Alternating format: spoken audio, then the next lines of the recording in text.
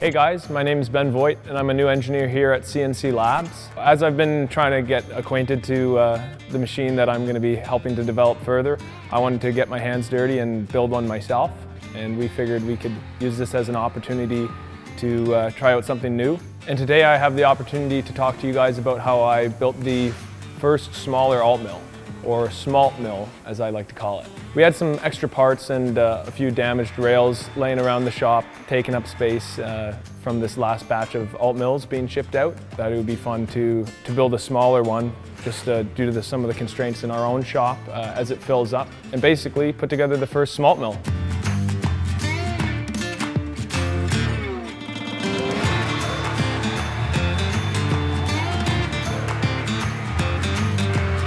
So this machine has a usable cutting area of 2 feet by 4 feet.